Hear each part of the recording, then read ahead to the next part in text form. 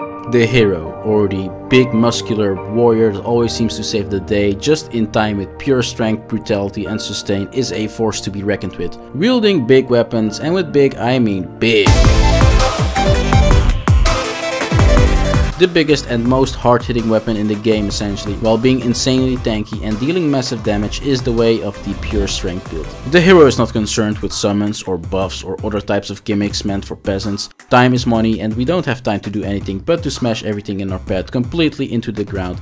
And today I will show you the most powerful and OP pure strength build that is incredibly fun to use, and more importantly that you can make at the very start of the game, as always. So for the pure strength or beefy warrior that just smashes everything in its path to a pulp, we will want to go with the hero class. It has probably some of the best starting stats in the game: high strength, high vigor and high endurance, so exactly what we need. For your keepsake, it does not matter what you take, but as always the golden seed is good just for the free extra flask at the start of the game. When you load into the game, you'll see that you get a shield and an axe. You can immediately throw them in the bin. The axe is just too small. Look at this thing. We can't use that stuff. And nobody got time to use a shield when we can just destroy everything, and incoming damage will only scratch us at the most. So what you want to do right off the bat is go to our favorite location in the game, Caelid. Caelid seems to always have the answers for everything and anything, so for this build we will have to go there as well. First off, make sure to go to the gate front ruins to talk to Melina to get your mount. Then afterwards you want to go to this spot to pick up the golden pickled fowl food, and after you've done that you want to go to this spot exactly. When you arrive at this spot exactly, you'll find a carriage with a chest inside of it that you can loot, and you will get the Morningstar weapon. Now we're just 1 second away from our big party starting. Speaking of parties, I want to give a shout out to today's sponsor, Raid Shadow Legends, and there is a reason for a party because Raid Shadow Legends is celebrating their 3rd anniversary this month, so congratulations to them. In these 3 years, Raid established itself as one of the most popular and content-rich RPG games. They've added a bunch of crazy stuff to the game in these past 3 years. For example, the Doom Tower, which is a game mode with over 120 levels filled with new and terrifying bosses to slay. They also added all kinds of fun heroes with unique abilities to play around with, and you can see from all these sketches that they also have very cool designs. Then they also added the new Shadowkin faction, which consists out of a tribe of warriors from the Far East, probably the coolest looking faction in the game in my opinion. And finally they also added a bunch of challenging bosses to the game, and when I say bosses I can't omit mentioning the Hydra. The Hydra clan boss is the newest, biggest and scariest addition to Raid, and this monster has multiple heads with each head having different abilities, so good luck defeating that. But if you do so, you will get really nice rewards. As you see, Raid Shadow Legends offers something for every type of player, and since this month is our 3-year anniversary, they have all kinds of cool things right now in the game. I'm talking free gifts for everyone, new champions, new artifact sets, special events and tournaments with big prizes, and therefore it is the best time to try it out. And I got you covered, because if you hit my link in the description or scan my QR code right here on the screen, then you'll get a special birthday package worth $40. We're talking 3 free champions at once: Misericord, Tiger Soul, Romero, plus 10 Magic XP brews, 10 Force XP brews and 10 Spirit XP brews. So enjoy all of that and let's get back to the video. Now that you have the Morningstar weapon, go to the Dragonburn ruins. Here you want to take the teleporter chest. It will teleport you to Caelid. Surprise, surprise, nobody knew that at this point in time. It will specifically teleport you to the Celia Crystal Tunnel, and when you get here, just run outside, ignore every enemy, and when you get outside, you want to move through Caelid something like this. You want to unlock the map like this basically, because later in this video there is a bunch of stuff that we need to pick up in Caelid, and they will be close to the sites of graces that you see on the map right now. When you finish following this path, you will end up at Fort Ferret, and here you want to pick up the Radican Sword Seal. So when you get to the fort, go inside of it, run to the ladder, ignore every single enemy that you see here, and when you get to the ladder, climb up, loot the chest and pick up the medallion piece.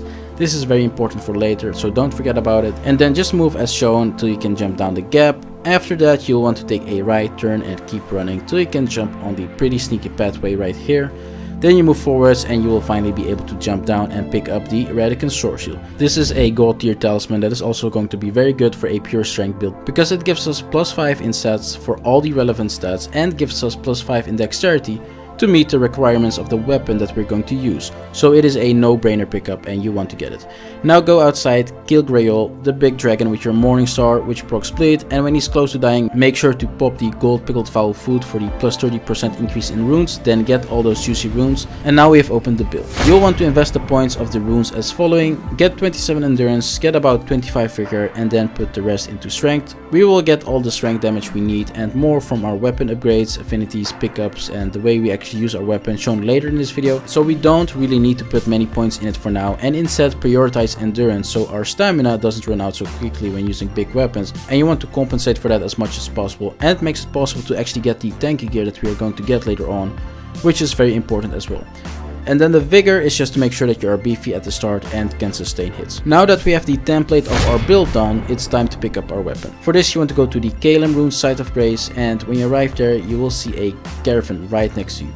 Go to it, ignore the enemies if you want, and just make sure to loot that chest in there. Because inside of the chest will be the greatsword, and this thing is an absolute monster. And with the changes to colossal weapons in the game, it became even better after patch 1.04. Even in its most standard and unoptimized form with no upgrades whatsoever, this thing will do a lot of damage to everything in your path. In addition to normal damage, it has insane poise damage as well, and its range is crazy because yeah, look at the size of this thing. And after the recent patch, it attacks faster, it recovers faster, and when you two-hand it, it will deal more damage as well compared to before. Which is really nice because we want to two-hand it at this part in the game for sure. When doing so, we get a 1.5 multiplier to our strength, and thus we meet the requirements to actually wear it. It makes the points that we invested in our stats very efficient, and more importantly, all our attacks will now deal more damage as well.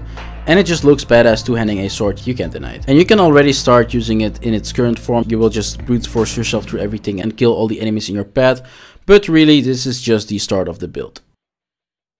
And you might also think greatsword, that's a really generic, boring and bland name for a sword that's supposedly so OP. This guy is just trying to scam me. Well, for all the weeps out there, this is your weapon, and if you're not a weep, well, it's still a very epic sword, okay? The greatsword, or Guts greatsword, should I rather say, is really great because it outdamages its competition, and many of the other colossal swords in the game are pickups that you can only get much later on in the game, while you can actually get the greatsword at the very start of the game. And yes, movesets are a thing, but I find the greatsword's moveset also one of the best in that regard as well, for sure. You will also see that there are a bunch of colossal swords with fixed Ashes of Wars, meaning you can change it, and some of those Ashes of Wars are quite lackluster, but thankfully you can also change the greatsword's Ash of War, and that's something we're definitely going to do because there is something very OP out there. But before we get into that, let's first upgrade our greatsword. You want to go to 4th height for this and get the left part of the medallion right here. Now if you watch my samurai build, you know that I thought of a way to get a weapon that needs smithing stones for upgrades to plus 15 by only going to 2 locations, and that's what you want to do here as well, because it is the least tedious way to upgrade your sword. First of all, go to Lernia. Here is a drawn out path to get there if you don't know how to get there from Limgrave. Then go to the Uriah Crystal Tunnel right here, go to the bottom of this cave, just ignore everyone, and then finally when you get to the bottom you will see the Crystallian boss. Now usually this boss is very annoying, but in this case he's a complete joke as our greatsword makes quick work of him and destroys his crystallized armor really fast. So when you destroy him you will get the bell bearing for buying smithing stone 1 and 2. So that's nice. After that you want to go to the Seal Tunnel in the Altus Plateau region, which thanks to picking up both parts of the medallion you can now access very easily at the very start of the game. In the Seal Tunnel, move like this to get to the chest. In the chest you will find the second bell bearing you need to buy smithing stone 3 and 4.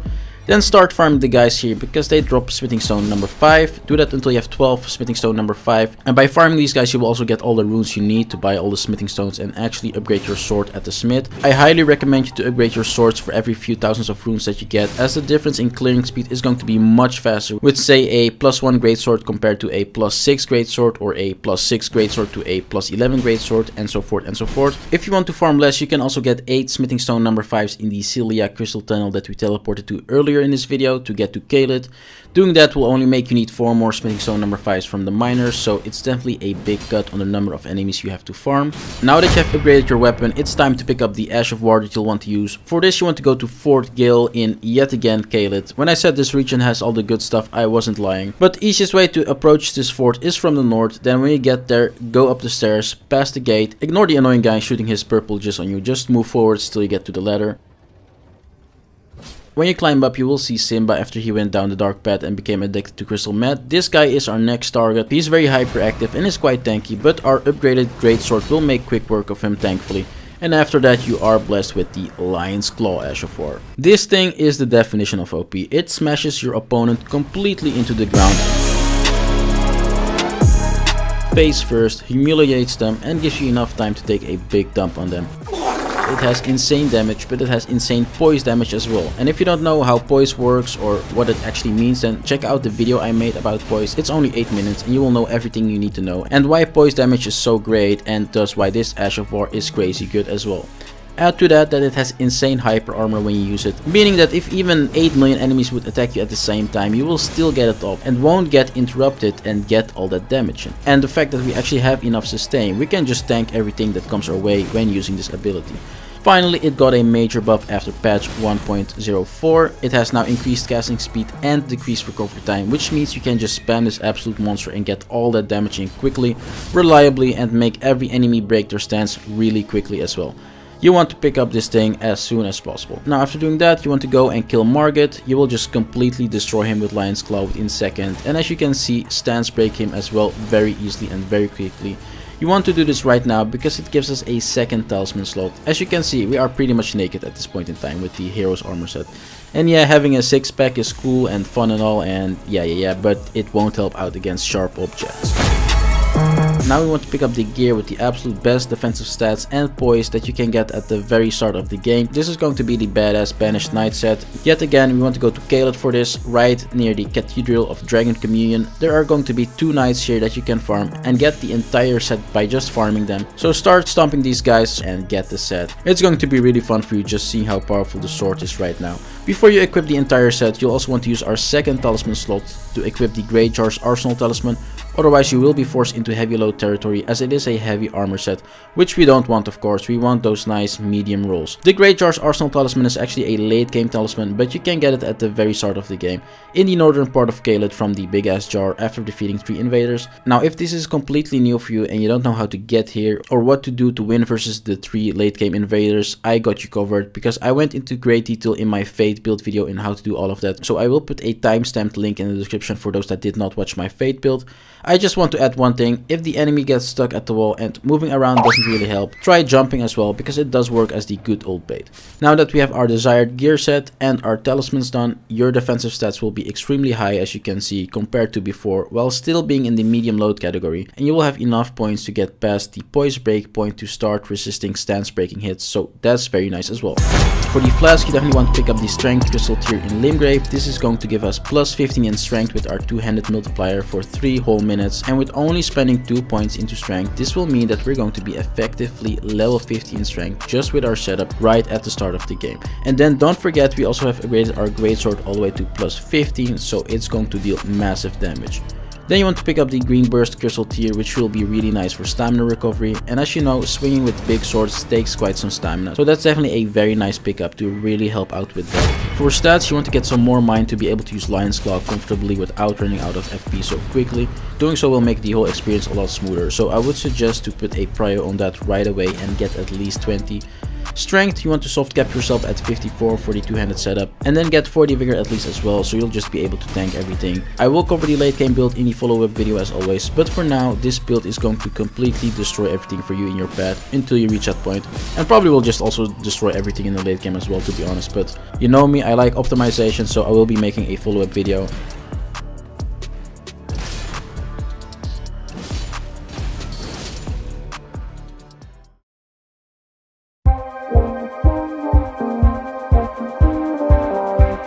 Now with this build you will be insanely powerful. Your damage output is going to be insane, and it's just a lot of fun to play. Whether you use your regular hits, your charged hits, or your Ash of War, everything you do is going to deal a lot of damage. Then both your weapons attacks as well as your Lion's Claw have insane poise damage, so you can easily stance break any enemy that challenges you and make quick work of them. Add to that Lion's Claw has a really fast cast speed and hyper armor, so you can just spam it for reliable and quick damage. And finally, you're insanely tanky and have great armor, so you have a lot of sustain and survivability while you destroy everything in your path.